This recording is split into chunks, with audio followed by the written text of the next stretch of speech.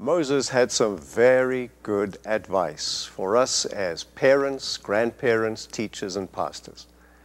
He made the statement in Deuteronomy chapter 4 that we should teach our children the Word of God at all times, all throughout the day, as it were, so that we can imprint on their minds the value of the principles of the Bible.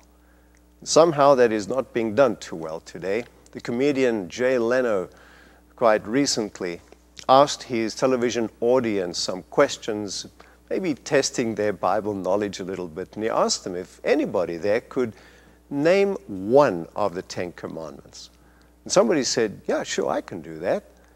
And that person said, one of the Ten Commandments is, God helps those who help themselves. Well, that created a laugh, because in fact that is not in the Bible even at all. It seems like there is a biblical illiteracy that is very sad and very tragic. The same Jay Leno asked his audience then if any of them could mention one of the 4 Gospels in the New Testament. Nobody was able to do that. But they were all able to mention the names of the 4 Beatles, the pop stars. And so the headline has been Matthew, Mark, Luke, Ringo. Well, it illustrates that we have lost the information, the knowledge of the Bible so much. Recent surveys have shown that in the 1980s, there was a very high percentage of people surveyed who read the Bible occasionally. It was 79%.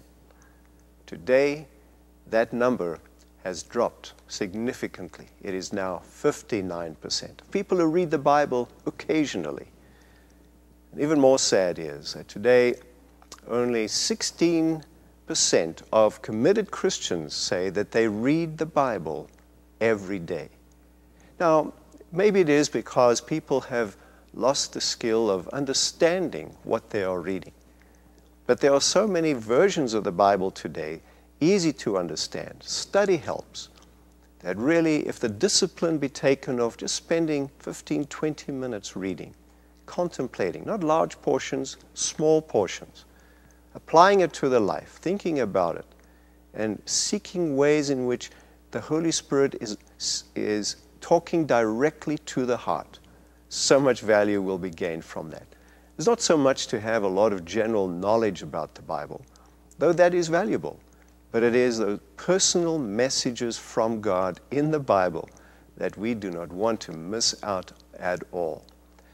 I'm so glad for the text in Isaiah chapter 40, verse 8, that says, the grass withers, the flower fades, but the word of our God stands forever. Now, if we have an interest in living forever, shouldn't we have God's word that stands forever be part of our thinking, part of our living?